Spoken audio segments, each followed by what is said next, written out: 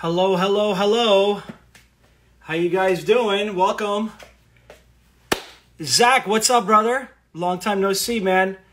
Let's get on a phone call on Monday. I'm having a conversation with Kevin about some stuff with Pernod. Let's chat.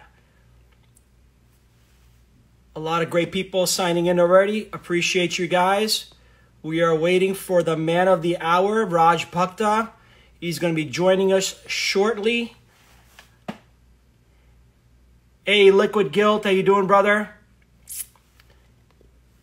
Robin Cooper, how you doing? Whiskey Girl Collection, how you doing? Coming in from Australia, appreciate that. Can you guys hear me fine? Can you guys see me fine? Any audio, video issues? Good. Let's see. Bear with me, guys, for a minute. We have an exciting Instagram Live today. Oh, my God. Spirited Tracy in the house. Thank you so much for joining. You're the absolute best. Oh, here he comes. Here he comes. The man of the hour. Let's invite him, shall we?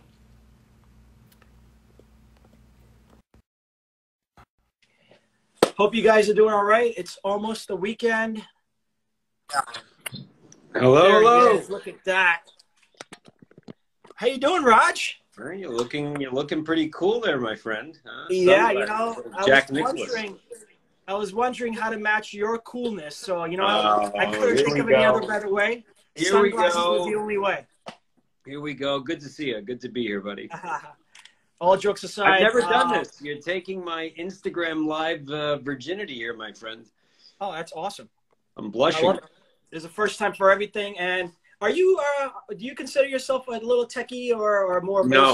No, I'm what you would call a Luddite. Like, lagging years behind the trends and not particularly a fan of technology.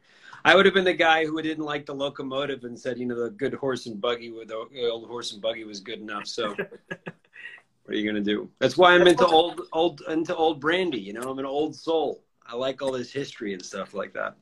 Yeah, you know what? That's a very great point. With what we're going to talk about today, there's a lot of great history there.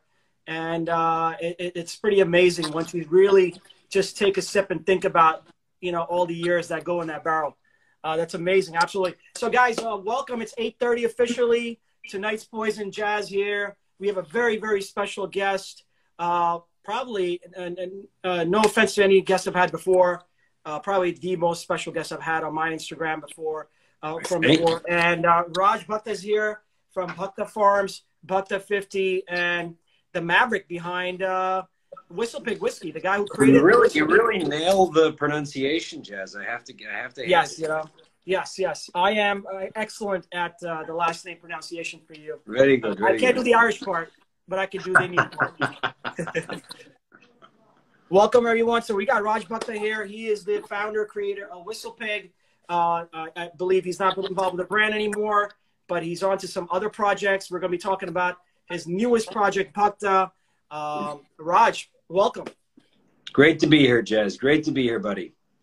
That's a hell of a collection you've got there behind you. Yeah, about 1/3 of my collection does not sum up to the age and beauty of the 50-year-old, which goes into Bhakta. I think you're actually right, to tell you the truth. That is a true statement.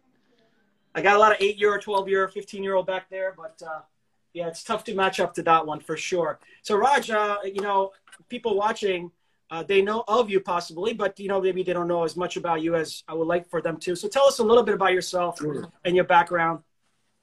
Sure, I'll start, Jazz, if it makes sense to you, with how I got into the liquor business. Which was totally by chance. Back in, I'll take it. So in 2004, I was working in the family business. My father is an Indian hotelier, and he was, let's just say, I had a hotel in Vail in Colorado, and it's a ski town, an expensive ski town. He's operating hotels in a whole bunch of different places, and he's like, "Why are you paying people $15 per hour? You're throwing away my money." Giving me like full, frankly, all the time that he's raised some spoiled white boy, and I'm just throwing away money. and he's forgotten how the money is made the hard way. So I want to get out of the family business, right? He's killing me.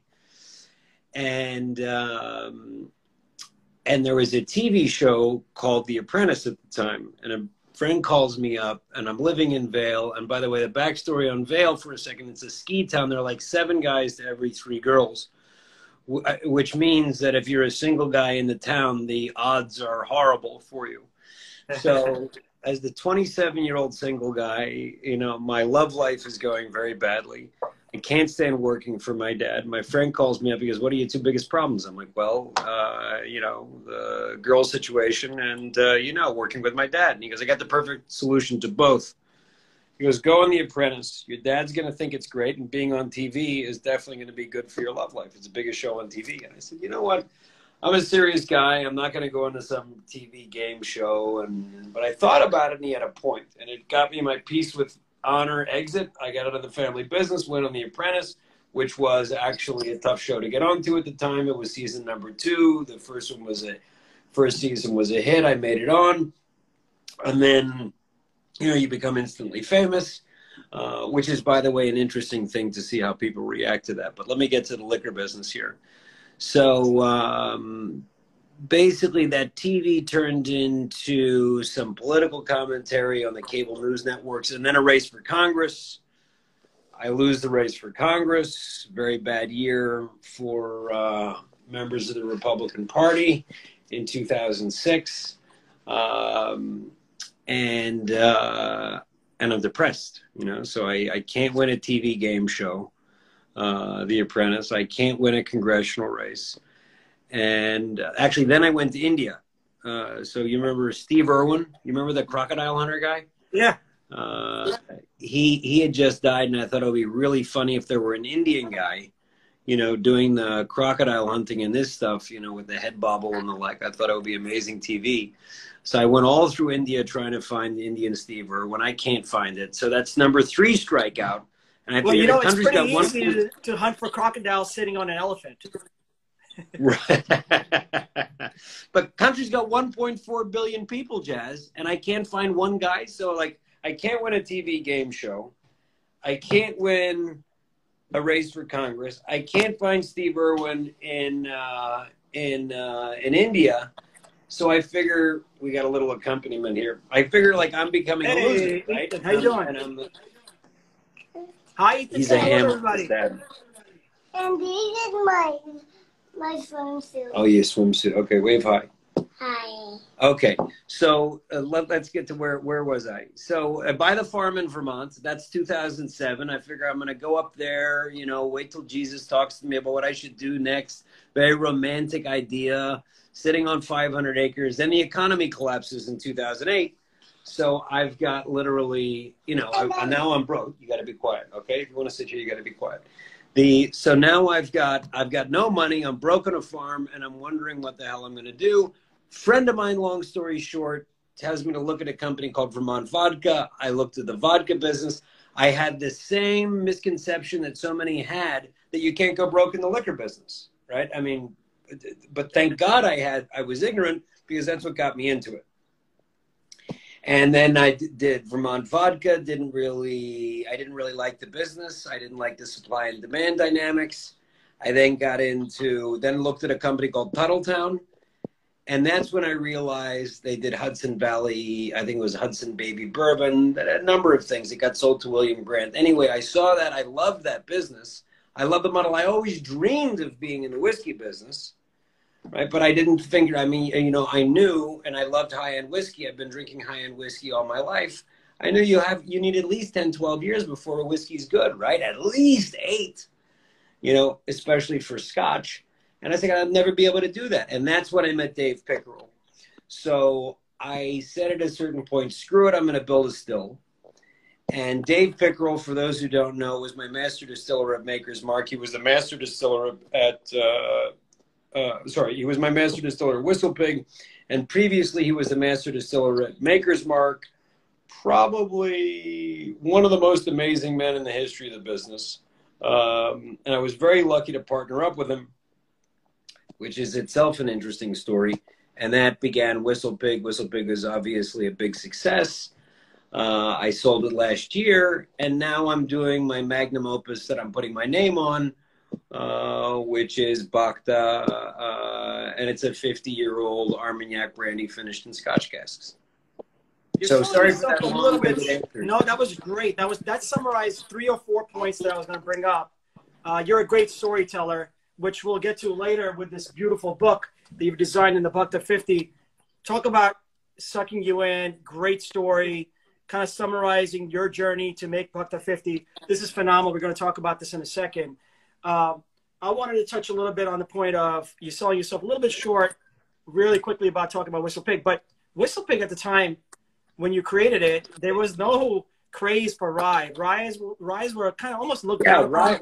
Rye was like your broke, dumb, drunk uncle's drink, right? I mean, rye was not hot.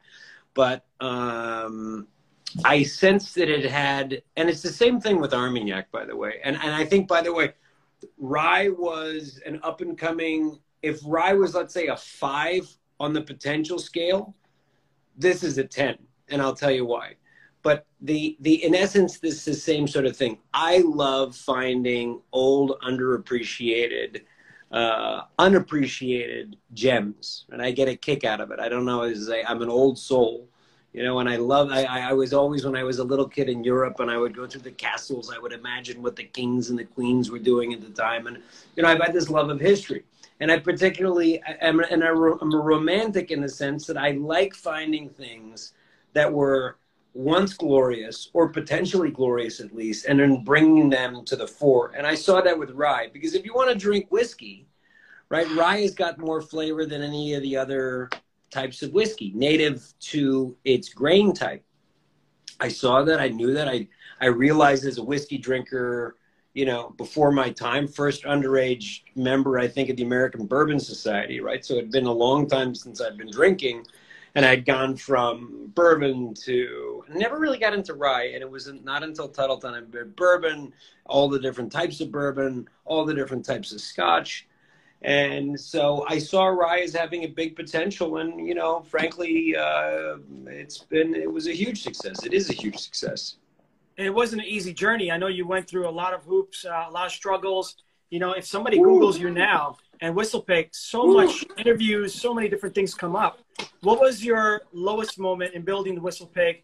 And what was your, you know, you went home and like, wow, you know what? I did it moment. Do you recall?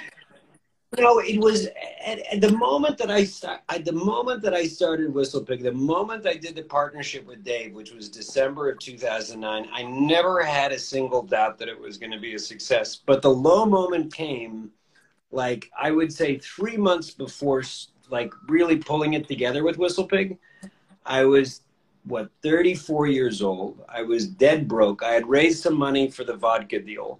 We're in the middle of a terrible recession. I ran through that money on the vodka deal, had nothing left, and I realized that here I am with grand ambitions as a child, 34, dead broke, with nothing to show for it but a broken down farm. And it looked pretty bad because I had no credit, not in the sense that the credit markets were frozen. I'm on a lake and you're listening to some of the kids run around, and it was just, that was a dark time. But the moment I found the juice through Dave, I knew I had a famous master distiller. I knew I had a magic name. And then it was just like a rocket. It was riding a rocket afterwards. Now, of course, there's a lot of hard work in making a rocket launch happen, right? But it was off the ground. Of course, I learned a lot. I mean, I learned a lot of, like, you know, be careful who you partner with, most of all in business. Partnerships in business are basically have all the challenges of marriage without the benefits of sex. Exactly. Well, my son picks that up. It's like, he's like, Daddy, my time to go. He said the bad word. Yes, the X word. The Whistle Pig story is really important to the viewers here because I want them to understand and see the struggles you've been through. And, you know, you were not spoon-fed. You went through lows, ups, highs, downs, and you created something when no one really was thinking about it. It wasn't a category when you started. It became a category partly because of you. and the success you have with WhistlePig, you have the vision to be able to see down the future and take something and create something. And I think that's something you really learned from WhistlePig. Now you're going to apply to Bhakta, and knowing what you know, all the struggles, I think it's going to the success is going to come quicker. So let's talk about Bhakta. Tell us about Bhakta. Well, Bhakta 50. It's interesting. I really came about it. Sorry, just a second. Mom, just can you? Anyway, domestic. There you go. So I wasn't going to put my name on it, right? Because it's not, Bhakta. Bhakta is not what you think about. It's not what the marketing people would tell you to come out with. But I followed a French tradition, basically, and the big brands. They're also American tradition. Think of Jack Daniels, Jim Beam, a lot of brands. When you're really proud of something, you put your name on it. And let me tell you why I put my name on it. So, over the course of the past decade, I became pretty familiar, certainly with whiskey, but with other spirits of like, where is value?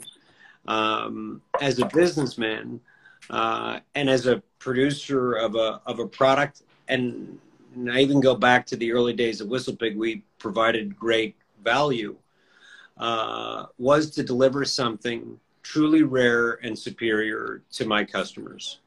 And I traveled the world. I think whiskey basically is overpriced. I can tell you whiskey is overpriced. I mean, I played a large role in making it overpriced, but it is very overpriced right now.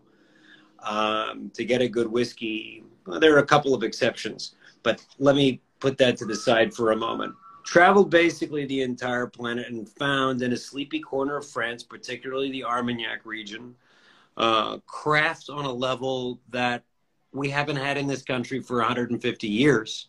I mean, real farmers with wood-burning stills in the fields, vintages going back to 1868. And that really blew me away, because we have just about the oldest vintages in the world. But think about this. In the Bhakta 50, there are 8 vintages. The youngest is from 1970. The youngest is 50 years old. All right? That's when America won the space race. Can you imagine it was 50 years ago? Put a man on the moon. The oldest is from 1868. 1868. There was a guy named Napoleon III, right, on the French throne. Queen Victoria was in the middle of her reign of the British Empire. I mean, the world was so different. And then it survived in France through 3 German invasions and 3 occupations. And by the way, what's the first thing that goes when your town gets occupied? Well, your food supplies, your liquor goes, right? I mean, you have to hide it, otherwise it's gone. Yeah, the soldiers, are after basically booze and sex, frankly. And that this survived all of that is just itself an amazing piece of history. And then the taste. So when unlike cognac, which is distilled twice, this is distilled once. And here's the interesting thing, Jazz. It's a rougher distillate when it's young. But that same stuff that makes it rough when it's young is what gives it such character and boldness when it's really old. So you need a rough spirit, so to speak, when it's going into the barrel if you want to age it for a really long time. But the result, and I think of the racehorse with this, right? It's the crazy, nutty racehorse. It's got way too much energy. It's kicking the stalls. It's going mad. But if you can actually discipline that horse and you can get it running down the track in a good way, that's the champion. Right? And that's what Armagnac is. And it's just a true, here's the interesting thing. Armagnac is actually an agriculturally rich region. The people didn't need to go anywhere, right? I mean, and a lot of times there's this overpopulation in Europe and in many different places where the people had to leave. And it was sort of true in cognac. There were these immigrants that came in, and it was an Irish guy's Hennessy, right? Which is the biggest brand. They didn't have much money, so they needed to go, and they were next to the trading city of Bordeaux. So cognac blows up. Armagnac remains in a sleepy corner, and they keep stocking it away. And the savings supplies of all the farmers in Armagnac It was their old Armagnac supplies. So there were actually stocks. Now, all of the stocks of all of Armagnac in the world is tiny. It's less than how much Jack Daniels gets drank in a day. So it's relatively nothing, but it's enough to bring people into this, into this region. And there are four things. And these are four things to remember that really drive me, and then about the brand. And I think that are truly the pillars of the brand. It's rare, and that's implicit in a 50-year age statement. Only 38 barrels, but you know it's clear. 38 barrels, 50-year age statement. This stuff is rare. It's exquisite. You've tasted it. You've got it. I'll let you talk about that in a second. It is an investment, and I think at this point, look, I'm a commercial animal. I'm a businessman. This bottle at $250 is it's going to be worth 10x, you know. And I go back to releasing the 111 and the early Boss Hogs at Whistlepig. I mean, they're all worth 10 times more. This is going to be something considerably more than that. Now, don't, you know, that's my best guess on things, but I think this is a $5,000, $6,000, $10,000, $12,000 bottle. Easy down the line, because we're talking about barrel one. So it's an investment. There aren't many things that you can buy that are in the world of liquor that are going to go up. You don't do that with bubblegum flavored vodka, obviously. And this is something very important to me, this brand has a mission, and the mission is revival, because I think we need that in this country right now. You know, and we gotta get past all this division and hatred, and we got to get back to life. We got to get back to, you know, forward momentum. For me, it's rural revival. I think it's a great time to get out of the cities and move to the country. I'm happy to talk more about that. But, you know, tell me, look, I can look at your liquor collection back there. I'm very biased. What did you think of it? What did you, I mean, you were there when we were tasting some of the component blends. So talk to me, talk to your listeners.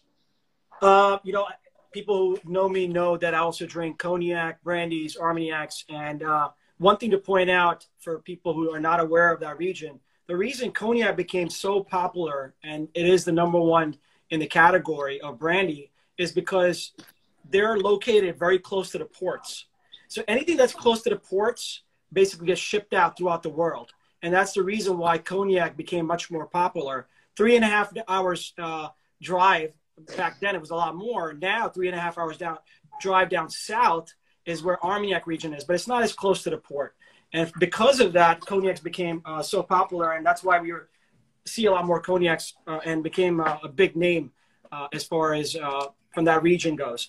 Personally, for the liquid itself, it is phenomenal. It is really good quality. The history behind it, you know, I mean, there's nothing else like it, because the whiskey finish that you do also, whiskey cask finish that you do also, it's very unique. It gives you that smokiness. We tried various different blends at the time with 4 different blends, and we were divided between 2 with the entire group, and we ended up kind of blending those 2 and creating the batch #2, and everybody absolutely loved it. Everybody absolutely loved it. So if you're a cognac lover, you'll love this product as it is. But if you're a whiskey lover, you'll love it even more, because it has those hints, those nuances that give you the finish of the smokiness from a peaty whiskey. It has that in it, especially if you put a little bit of water. It's perfect. Yeah, and I think that's an interesting point, Jazz, that you brought up. The point is that from in the Bhakta line, which we'll have all together, but particularly in this release, I'm a whiskey guy from a whiskey background. Frankly, you know, to say I'm offended may be a little bit of a strong word, but I see, you know, for people to pay for an 18-year age statement in Scotch, they're paying in the mid-200s. Brandy costs, particularly Armagnac, costs 8 times as much to make. This is aged twice as long. But that's a value point from a taste and a flavor standpoint. There's nothing like this. It combines the very best of the whiskey world, the very best of the whiskey world. And it mixes that with the very best of the brandy world. And the fruit of the vine is more elegant than, you know, and this is distilled wine, basically. That's what Armagnac is and brandy is, instead of distilled beer. But I love whiskey. Whiskey's terrific. I really love whiskey. But if you bring the two together, you've got something that's better together than it is each one of them independently. And some of the purists may get upset and say, well, you should never do that. But, you know, they can continue to be unhappy. What are the common myths you feel for the people who are trying to advocate this to, you know, is the whiskey crowd, right? Because you have a little whiskey twist to it. What are the common myths for those people to try to understand this product a little bit better in your perspective? Sorry, say that again, Jazz. What is your perspective on having a whiskey drinker giving this a try and trying it out? Besides the age statement versus, you know, whiskey, as far as look, for people who, there's a couple of questions here that I think we should answer to somebody. But I'll let me answer yours quickly. Jess, I think, look, for many, sorry, this is my son here. For many whiskey drinkers, right? They've tried, Ethan, son, please. For a lot of whiskey drinkers, you know, they've tried the various bourbons. And frankly, if you tried a lot of whiskeys in general, bourbons, rise, you've tried a lot of young craft, underage stuff that, you know, probably overpaid for, frankly. And you've tried some of the various scotches, you've tried the ryes, and, you know, you've been there, done that. I sort of reached that. And the thing is, and you know, you love whiskey, but this is a bridge product to a new world of brandy, which I think is a more elegant, flavorful world, while it actually maintains, it drinks like a whiskey. It really drinks like a whiskey. And what are the best attributes of the whiskey and spirits in general? I'll say, you want to combine very high levels of character with very high levels of smoothness, and they're normally inversely related, right? You get a lot of character, it's not very smooth. He's got something very smooth, not a lot of character. By the way, this is true in people, right? Generally a big character is not a very smooth guy, right? Now let's say you're looking for a best friend or somebody to sit next to on a flight to China. You don't want to sit next to a totally boring guy. Yeah, true. You want to sit next to a guy who can't shut up the entire time, right? Yeah. That balance between the character and the smoothness is what you look for in a spirit, and it's what you look for in a best friend. The best whiskeys in the world have that. Whistle Pig has that. Yeah. This has that in spades on a much larger scale, right? So you want to talk about rarity, we've got more rarity. You want to talk about flavor, we've got more flavor. You want to talk about value, no one's delivering greater value. I put my mother into it, right? So I got her 10 barrels of bottle one, 10 bottles of barrel one, just as an investment, right? So I believe that totally, to the point that I put my mother in it. And, you know, if you're an optimistic person, this message of revival is key, and we're doing it. We're creating jobs in America. We're creating jobs in rural America. We're planting vines in fields that used to be fallow. So I think I got a little off topic there. But if you're a whiskey drinker and you try this, I think you'll realize that a new world has opened up. Now, I will say, when you're trying it in the beginning, drink it, you know, slightly chilled, right? And take a tiny sip first, because if you gulp it in the beginning, which, by the way, it's 50 years old, so I mean, don't gulp it in any event. It's pretty rare. You caught us taking a shot of it, right? You caught us taking a shot of it at the farm over the weekend. Yeah. You're like, oh God. Yeah, it's forgiven. It was America's birthday. But take a tiny sip for it and acclimate it. You know, acclimate your taste buds to it. It'll be reminiscent of whiskey, but unique at the same time. And dip your toes into it. Gotcha. We've had a bunch of questions which came in, so I just want to take a moment to answer those right after this one topic I just want to talk about. You said revival was the number 4. So let's talk about Revivalist. I mean, the way you're going, you've already done this with WhistlePig. You went through a different way of marketing the product. You have a different approach. This product, if you're looking for it, you have to go through a Revivalist. Can you talk a little bit about that?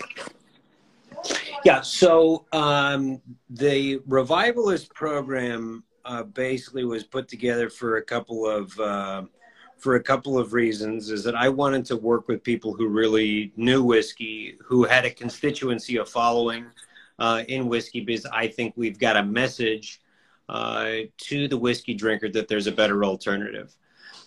In terms of, for the general, when I mean general public, this isn't really the general public we're talking to here, because it's generally people who are really into spirits. Absolutely. The Revivalist program basically is through Revivalists, of which you're one. You get access to special vintages. You can come visit the farm, participate in our parties, which we have. Like it's actually, in rural America, you can have a party still. It's a Playboy club for whiskey enthusiasts. That's right. That's right. I know. In many ways, it is. In many ways, it is.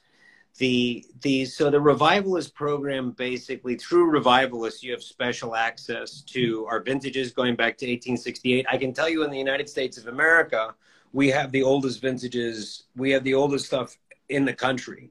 So it's a spirit lover's dream. And you're having, your father's having a birthday. It was 1955. We'll get you a bottle. We'll get you a bottle at a great price. You have full access to the vintages, our property. You can do that in Florida, in Vermont, or if you're over in Europe and France. And that's only through Revivalists. So how does that work? If somebody's looking for a bottle, they reach out to one of the Revivalists, and basically we point them in the right direction. Yeah, so you direct, like for example, if you're listening, for Jazz, tonight's Poison, to say, listen, I know barrel one is sold out, right? We've put a couple aside. Sold out quick. It was basically gone first day. We have a couple aside. I'd really like a bottle of barrel one. Direct message Jazz. Jazz will send in the request and why, you should get it. And you can get things like that because he and other Revivalists have a direct relationship with me, right? And that can, that gives you front of the line for new releases like the 35-year-old, the 18-year-old, your birthday vintages. But thanks for bringing up that point, Jazz. I forgot. So basically, they're the gatekeepers. The Revivalists are the gatekeepers to the stocks, the special stocks. They're really all special, but the special stocks. We have some questions. We're going to take a few minutes to just answer some questions because they're coming in, and we don't want to eventually run out of time. So the questions should pop up on your screen too. I see them. So how will you produce the product when the aged inventory runs out? Great question. Yeah. So that is a great question. So pipeline, look, the key to the business, if you're serious about the spirits business, is you have to build pipeline. I thought I had a long pipeline with like a 10-year-old statement at my previous whiskey company. Now we have a 55 or 50-year pipeline. I can hold that inventory. So right now we've got 38 barrels coming out. That will hold for a while and then slowly start going down. And that's where you're going to see, and that'll be at the same time that demand is going up. So you're going to see prices rise, which is why this is an appreciating asset. So I think you'll see for a long time into the future a 50-year age statement of Bhakta out there, but it's going to become very, very expensive. And then we'll launch a 35-year somewhere in the mid to upper hundreds in the beginning, and that will begin rising. Then we'll have an 18, the same sort of thing, will happen, which is why it's a great time to get in now, put a group together and buy. And then we're going to back into farm production. So it's the same thing, actually, that the model that I had previously at WhistlePig, which is basically get the great inventories, bring it in. In this case, you know, much older at Bhakta, but back into farm-based production. So we've got vineyards growing in Vermont. Yep. Incidentally, Vermont, while not known for wine, produces a highly acidic grape, which if that's your thing in wine, it's great. But for brandy, it's perfect. Good, yeah. So we'll be backing into the farm, an estate product, which we'll probably put out when it's about what they call a Napoleon age, a guy who I'm a fan of, which is about 6 years old, and that'll be coming from the farm. So age stuff will basically get rarer, and then prices will go up, right, way up, and then we'll back into younger products so we can keep a seamless pipeline. Will you be blending stuff from Armagnac with the stuff grown here? Yes. So I think in the very beginning, let's say it's going to be 2 or 3 years before our grapes are producing here. Right. Vineyards take about 3 to 4 years, right? Yeah, 3-4 years to produce, and then after that, you know, we'll at least put it in for a couple of years, and I'll probably send it to Florida and put it into Nook because aging is much faster in the heat. But yeah, we'll start blending in our older stock so we maintain a very high quality product, because you can't put young juice out there and expect it to be great. You just can't. But young juice adds a nice fruitiness to a blend. Yeah. We got some more questions here. We'll continue with the questions. Another good question. You kind of touched on that already. You kind of touched on that already. Is getting the questions answered. He's also an avid whiskey and cognac drinker. Good man, good man. So I think the brand. Here's what I see in 5 years. I see Whistlepig. Wow. I see Bhakta 50 out. You know, roughly at around the same volume, probably for $750 to $1,000 a bottle. I think we'll have a 35-year out that's around $300-400. I think we'll have an 18 out that is probably around $199. I think you'll have an XO, so there'll be a lineup, right? We're starting with 50, and then that'll move up. Then we'll put in a 35, then that'll move up. Then we'll have an 18. That'll move up. So I see the brand as being the brand to own, right? Because it's only a matter of time. Look, it's pretty intuitive, right? When you're offering some people these kind of deep age statements, and you're offering somebody of extraordinary quality, and you know, you have a whiskey drinker who's paying $250 for an 18-year Macallan, and then they're paying the same price for a 50-year Bhakta, they're gonna realize pretty quickly that you know, their business is gonna smooth over. I at least for a significant number of people. And so I see the brand, you know, being the brand to own among the people who know in the spirits world. Scotch Father is helping Jay. If you guys don't know, Jay is an amazing guy. Please make sure you follow him. Just to also mention, make sure you follow Raj Bhakta and Bhakta Brandy and Bhakta Farms to stay on top of information. So Scotch Father is helping me field questions that are in the chat. Someone asked who your mentors were growing up in this business and who helped guide you. So I'm gonna reveal how totally crazy I am. So when I was like 11 years old, I read this book about Napoleon. I fell in love with Napoleon. Then I fell in love with Churchill. You know, so you know, the great heroes, I guess, of Western civilization were my, I guess, you know, heroes in terms of mentor somebody that you know.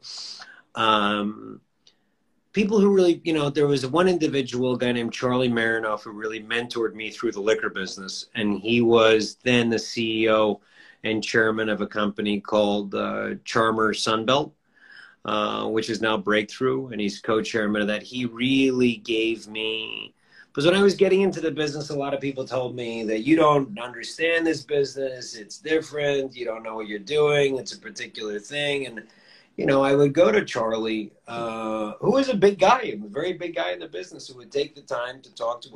He was the biggest. He was the top two in the country. Yeah. Right. There was Southern Glazer and there was Charmer Sunbelt Group. Right. The top. So he was the top two. and he would take the time to talk to me. So he was a really helpful guy to me. Very Dave, humble guy. very wonderful human being. Charlie Marinoff. Dave was very helpful to me. Dave knew the business. Dave also gave me confidence because he had been there through the mark. You know, he arrived at Maker's Mark when it was 100,000 cases. He left when it was a couple million cases. So he saw all of that. And a lot of my ideas were unconventional, and Dave was very supportive of that. And you need that because I didn't know about this. I mean, hell, I didn't even know if the distributors were all still mafiosos or not, and they might pop me or whatever.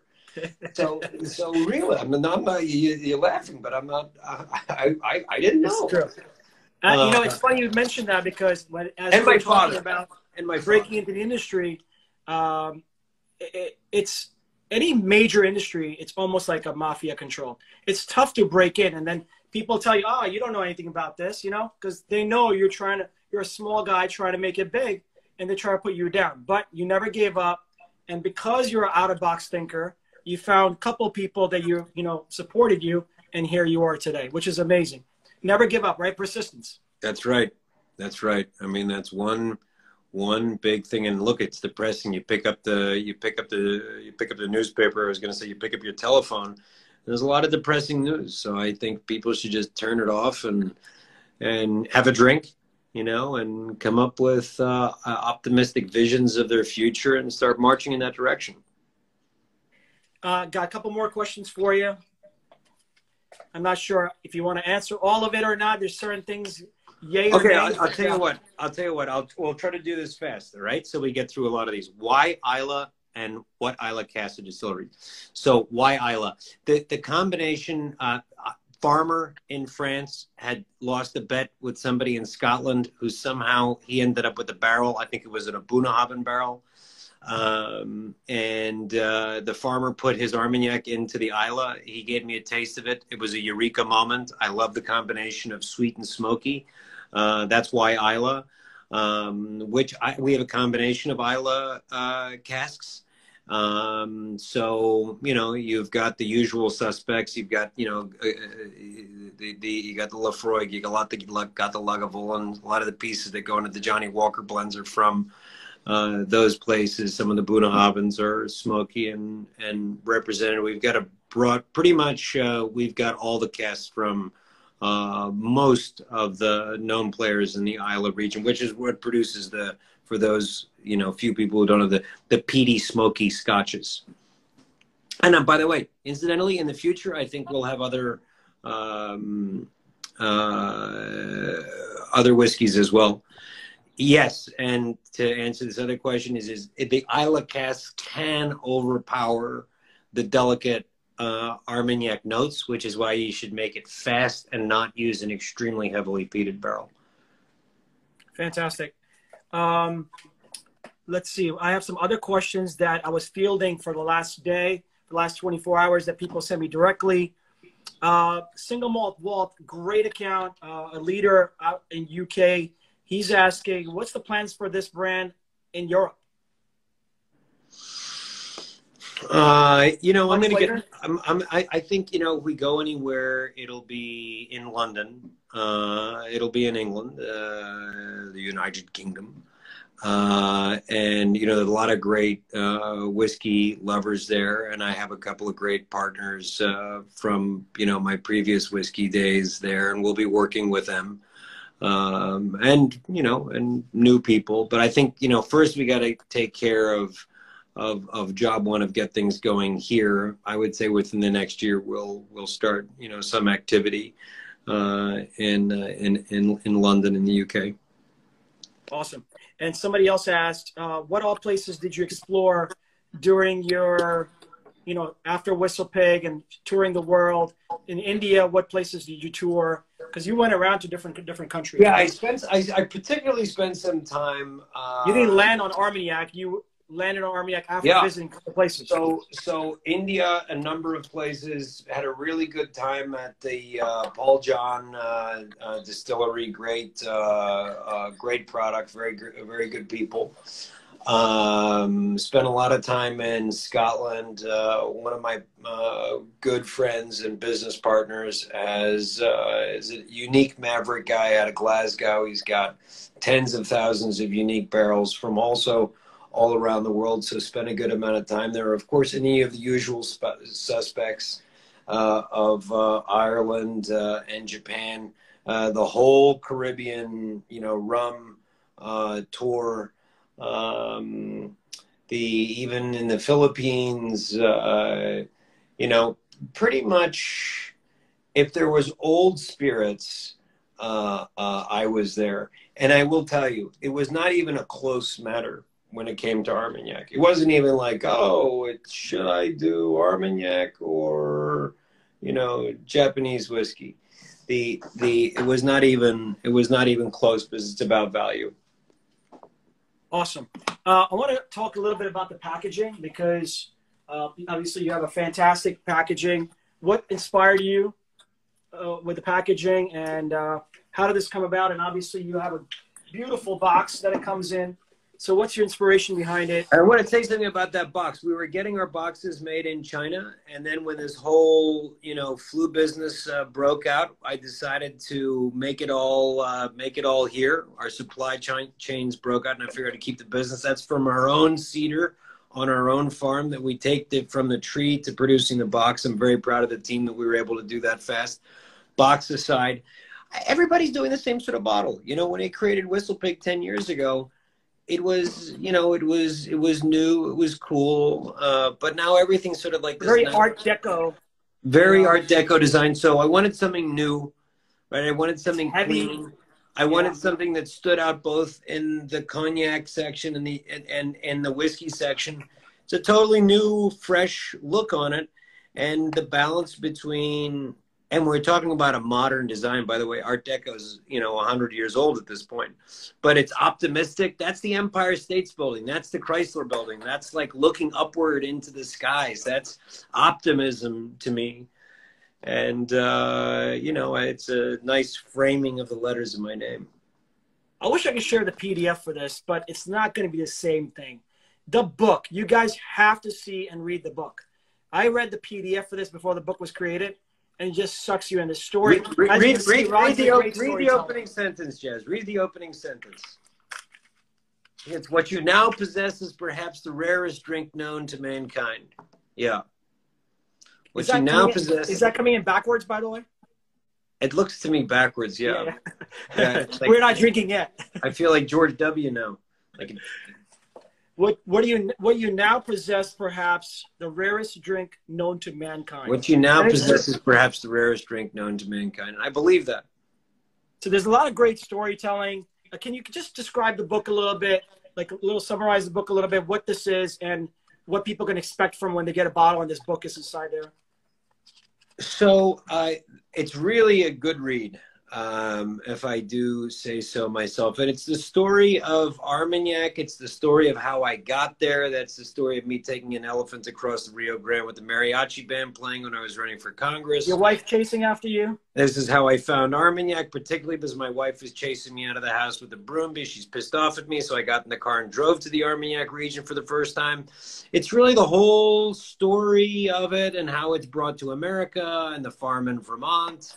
And then, it ends with sort of, well, what's the purpose of all this? That there's a message in this bottle, right? That this is something, and think about this, that the trees that the 1868 vintage would have gone to were from 250 years ago, right? In a time where the European empires ruled the world.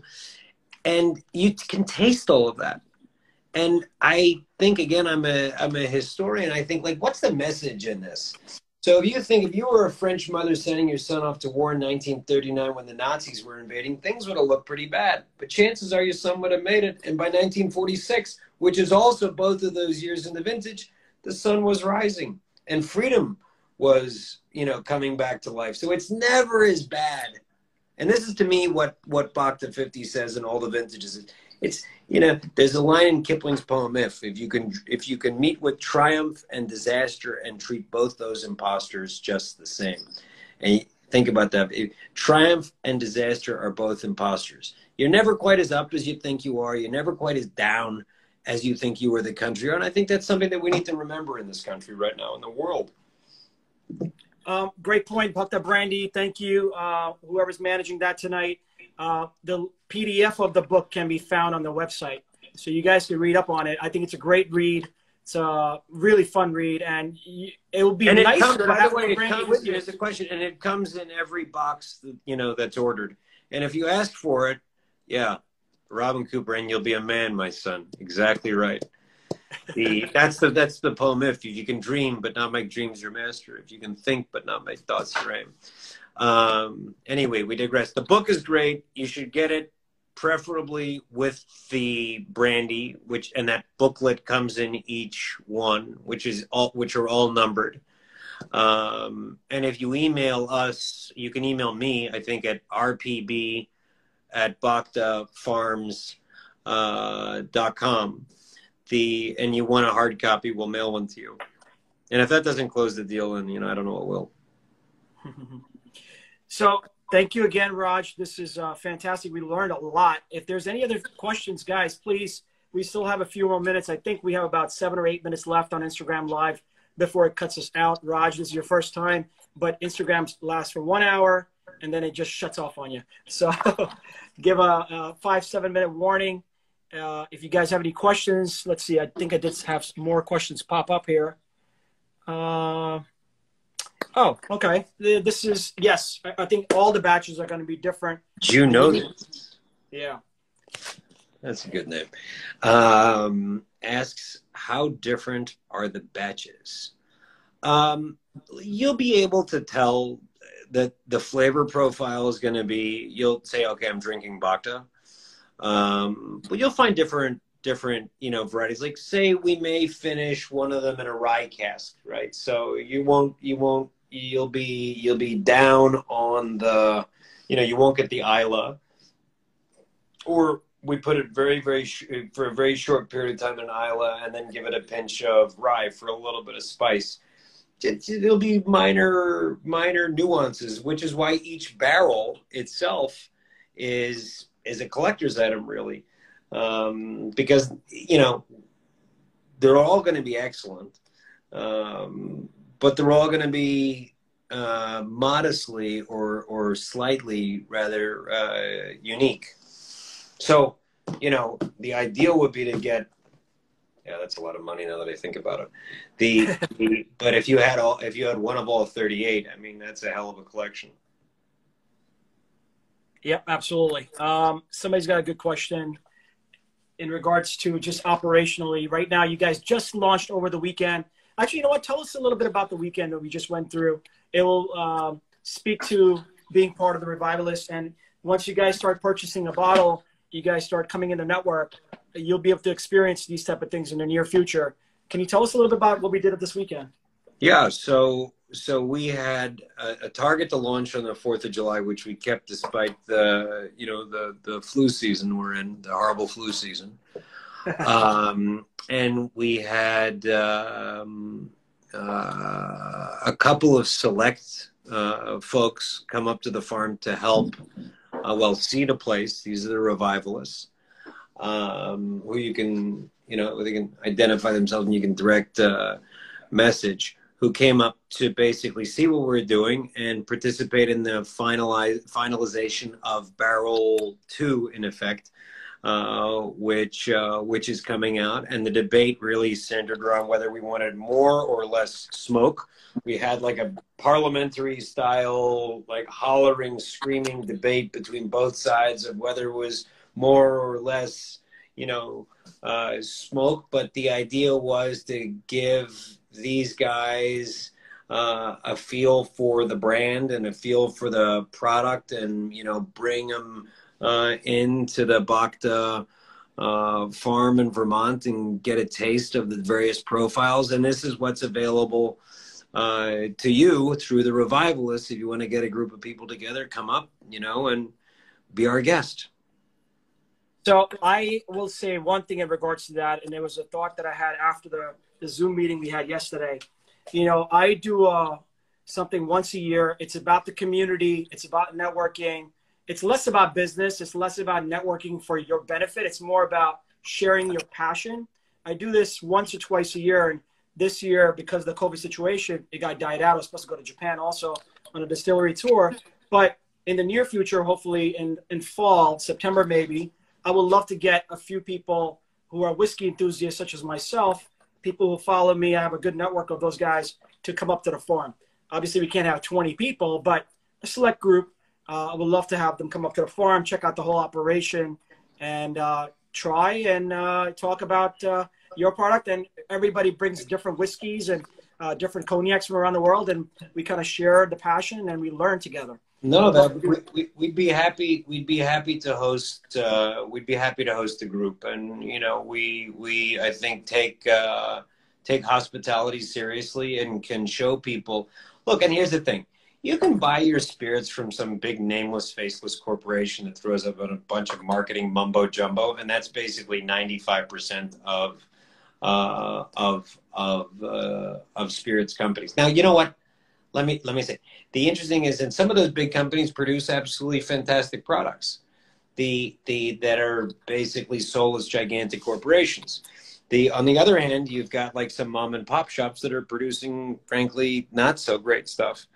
But the interesting thing that we do is that it all goes back to the farm, right? There's a family, there's a person.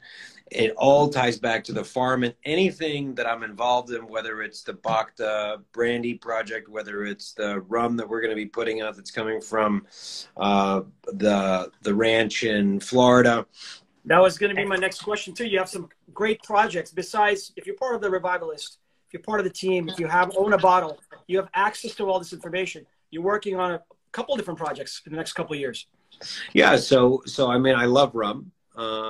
We've got a ranch down there in Florida. We're growing the cane. We're starting to produce it. I've also bought some beautiful old rum, and I really, you know, I mean, I put my name on Bhakta, on the brandy, because I think that it is truly unsurpassed in the entire world. History in a bottle. History in a bottle. It's history in the bottle. It's all those things.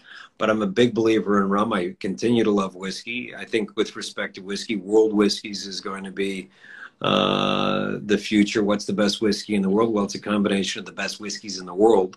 Like, you know, you know, planet Earth, Ireland, Scotland, America, Canada, India, Japan, to name a few. But all the products should tie back to places. And you should know who you're buying your products from, you know, and go visit the places and go see them and see the person, you know, behind it. And, you know, some people think I'm an asshole. You can think I'm an asshole, you know, don't buy it from me. But at least come and know the person and know, you know who you're, you know who you're buying from, know what they're about. And I can tell you one thing, and we can, you know, wrap this thing up. We got a 2-minute warning coming up on the screen anyway. I think there's one thing here that I take very, very seriously. Well, there are many things that I take very, very seriously, but here's what I promise to, you know, you and all of your listeners. I am deadly serious about providing the greatest value and the most unique product in the entire world of spirits in this product. And I feel very, very proud to have found it. I'm very, very lucky to have found it. I'm very lucky to have found the chateau with the oldest spirits in the world. And the guy was just, you know, happened to want to get rid of it. It's rare. It's exquisite. It's an appreciating asset, i.e. an investment. And it's driven by a wonderful and great and timely purpose. So I hope to meet some of you who are listening someday on the farm here or in France or in Florida. And I wish you all very well. Jazz, thank you for having me and your time. Thank you. Thank you. Thank you. Thank you. Much appreciated, Raj. We appreciate, I know you're a busy man. You got 4 kids, you got a family to take care of also, but we really appreciate it. He's a super humble guy. But one thing that I want you to understand is there's leaders and their followers. He's a leader.